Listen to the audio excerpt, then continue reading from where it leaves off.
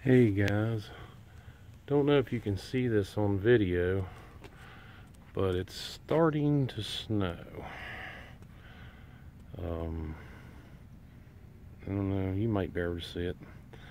They're calling for a major snowstorm here, and but up to probably 2 feet, possibly 3. So I'm prepared for it. I'm ready. Snow blowers in the building, which I ain't gonna fool with till it quits. I've got backhoe if I need it. Just got done covering up enough wood for a few days. Supposed to be getting some winds up into maybe 50-60 mile an hour gusts, so this snow's going to be blowing like crazy. We're looking at a major winter storm here. They nailed the time right on the money. You can see where these tracks are. It's just starting to get white, but like I say, it just started. I don't know if you, it's kind of hard to see, but it, well, you can see the roof on my shed. It's starting to turn white. And so we're getting ready to get hammered pretty good. So I'm preparing for it. I should be good. Got plenty of water.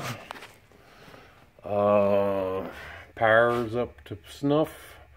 I actually switched back to the grid because they're calling for power outages. And I thought, well, I'm not getting any sun, I'm not getting any wind right now, so I figure I'll save my batteries just in case the power goes out for a few days. I can still heat my house and everything without running the generator. So I actually have that on, powering, putting a little bit. That's about how much sun I'm getting. It's the only controller that's making power, and on a sunny day that makes over 1,000 some watts. So, you know, so I'm figured I kind of save my power and just run off the grid a little bit and see what happens. They're calling for a major storm. So I have those off right now, and just gonna ride it out. But if I get any wind, I'll flip back over. They're supposed to roll in anytime, starting around 7 o'clock, up to 8 to 10. That'll keep me running if I can get 10 mile an hour winds. And if they get into the 25 and 30 mile an hour winds, I'll have power to spare. I'll flip back over and go back into the grid. So I'm not going to worry about that. But everything here, I'm in West Virginia, so they're calling for a really good one. So we'll see what happens. And like I say, this snow is supposed to be a good one. Yep. So yeah, you can see on that metal where it's starting to cover. Just starting to stick to that metal. So it just started about 5 minutes ago, and it's coming in light. Anytime we get a light snow like this, we normally get a good one, and they're calling for a good one. So guys, I'll keep you posted. Subscribe if you haven't. This is how an old man preps. A lot of people call themselves preppers. I've been a prepper all my life. It's my way I've lived all my life. You know, we farmed and everything, and we always put plenty back. Don't have to worry about food.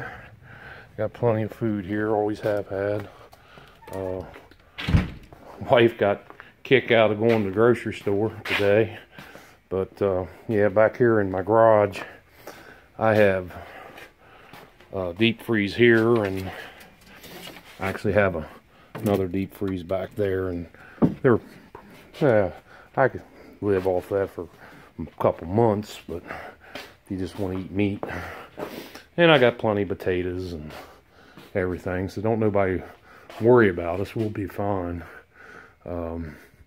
Took out some stuff to my daughter. I had solar generator.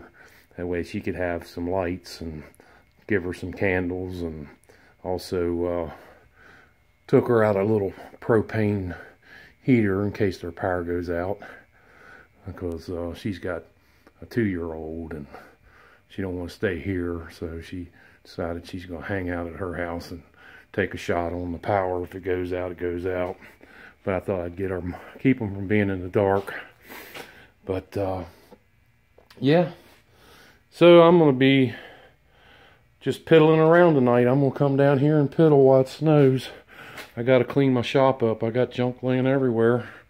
Just everywhere. I don't know. So, I'm going to say, let her snow, let her snow.